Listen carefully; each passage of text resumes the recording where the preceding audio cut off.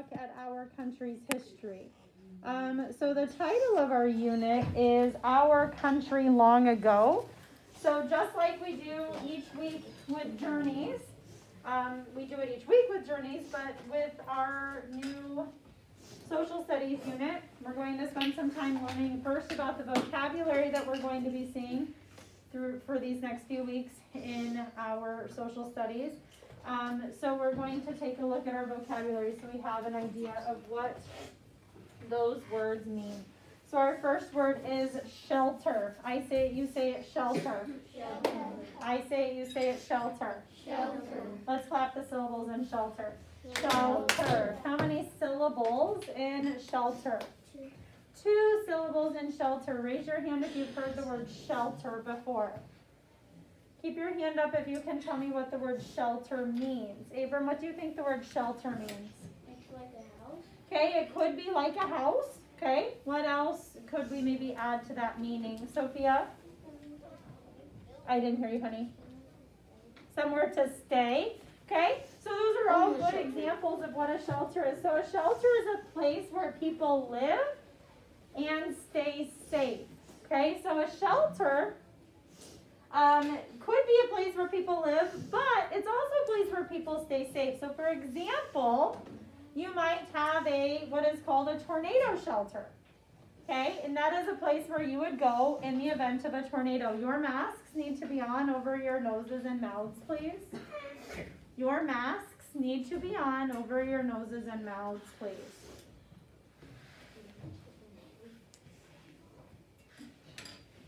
Okay, so we have to make sure that, yes, we had part of that definition correct, but what we have to make sure of is that we also include that it keeps you safe.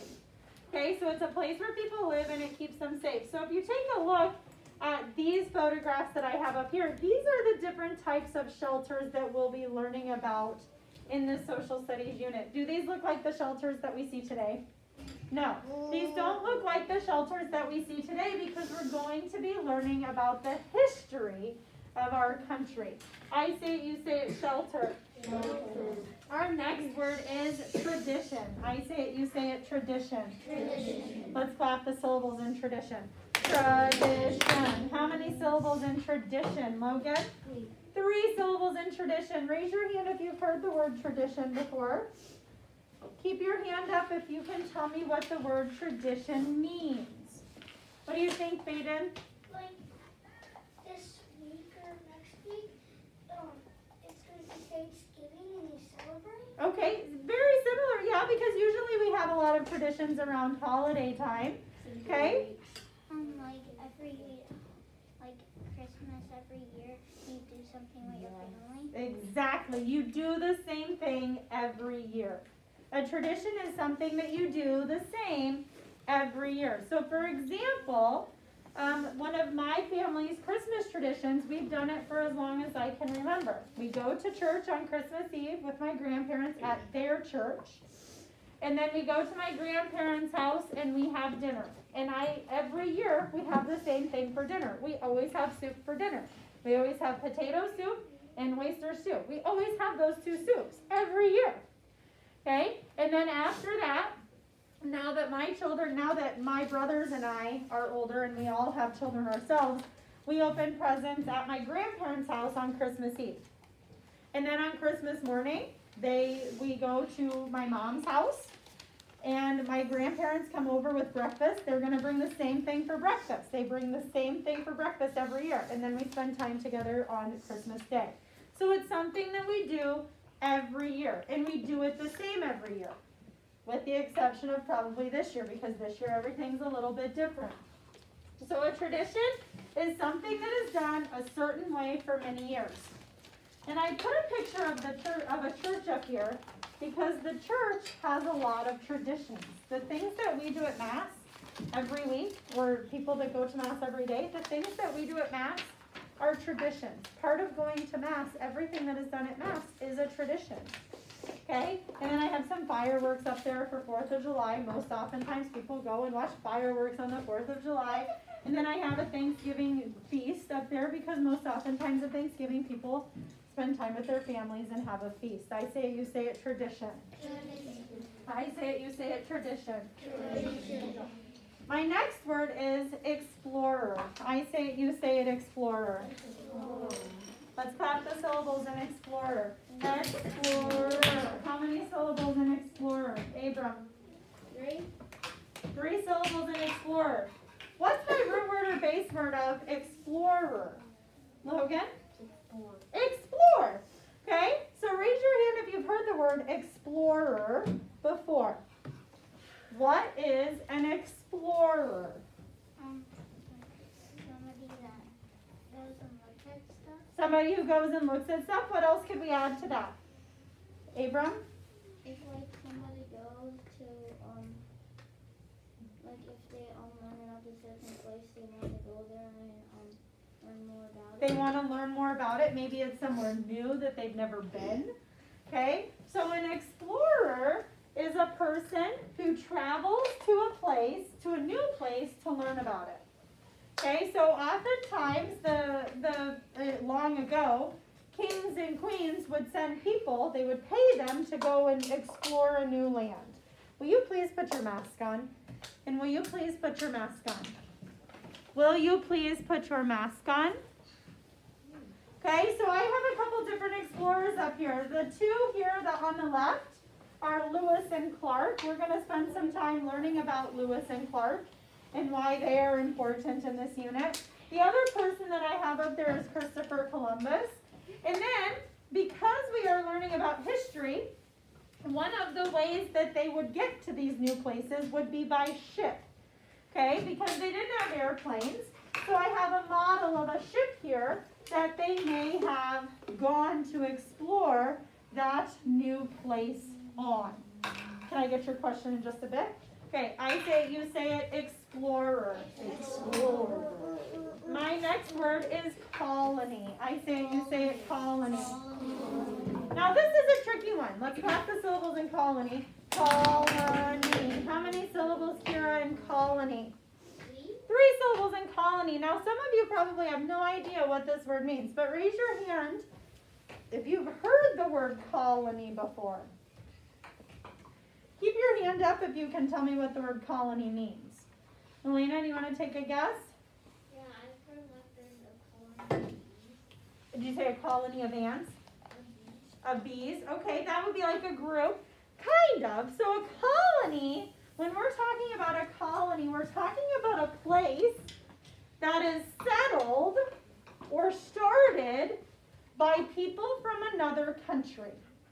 Okay, so a colony is a place that is settled by people from another country. So it's kind of hard to, if I wouldn't tell you this, you wouldn't know if I didn't tell you this, but this is like a map of the United States, but they've zoomed in on that eastern part of the United States, the east coast of the United States.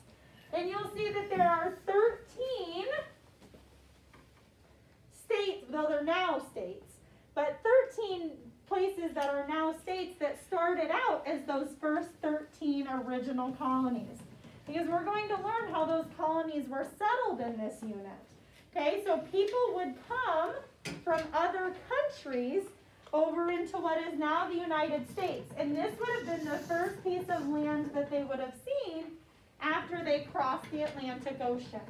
Okay, because the Atlantic Ocean is over here on that eastern part of the United States. So what is now the United States is that first piece of land that they would have seen. So they stopped and they established colonies. Okay, it's a place that is started or settled by people that aren't from this original country. They're from another country. I say it, you say it, colony. Colony. Now, my next word is colonist. Now that you know what a colony is, you might be able to identify what a colonist is. So let's clap the syllable, or I say it, you say it, colonist. Let's clap the syllables in colonist. Colonist. How many syllables in colonist, Dylan?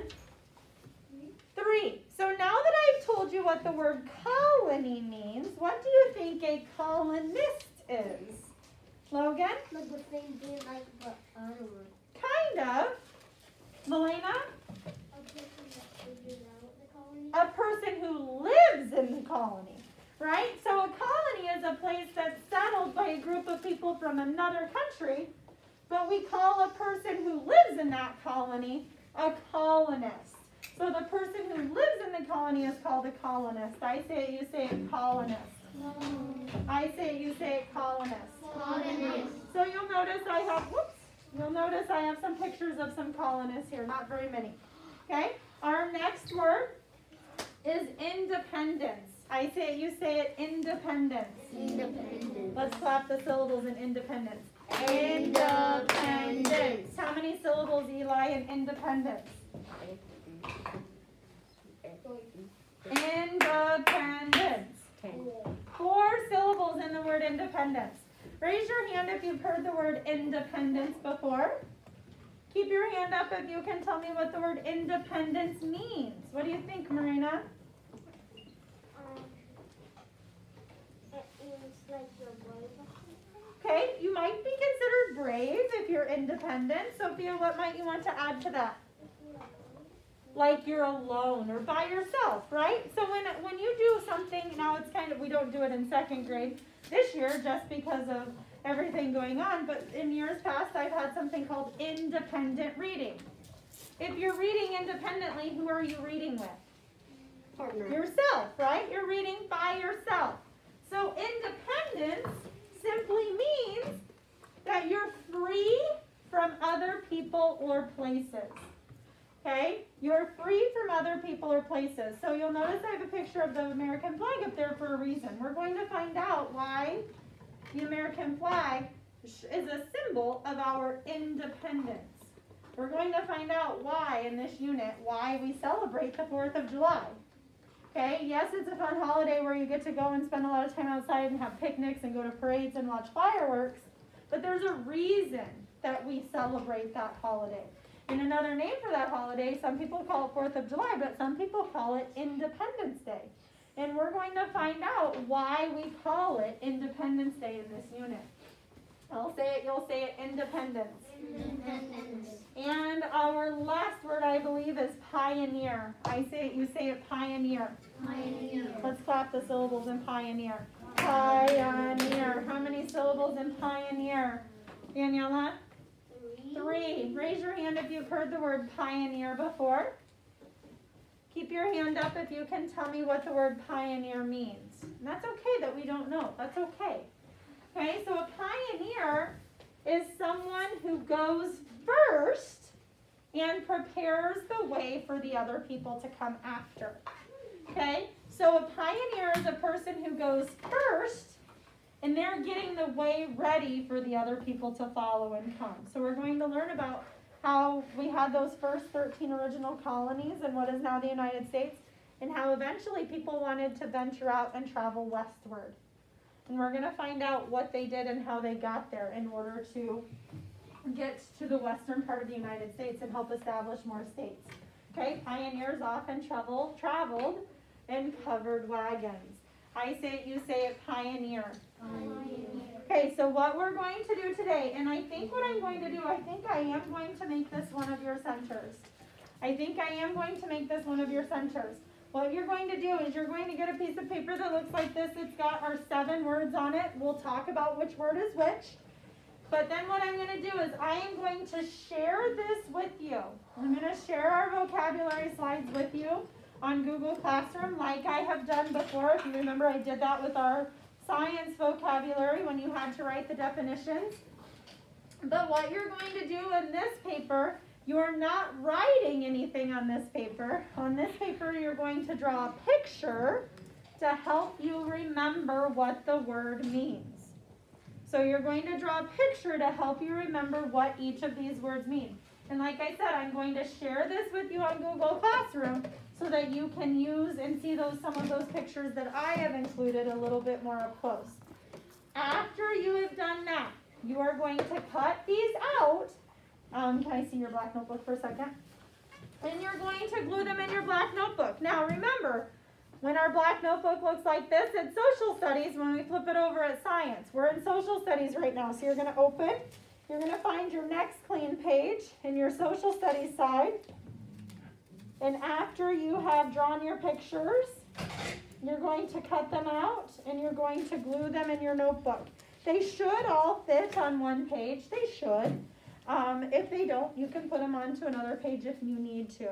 Okay, but this is going to be one of your centers, so not everybody is going to be working on this right away. Some of you are going to be working on other things, but everybody will have the opportunity to work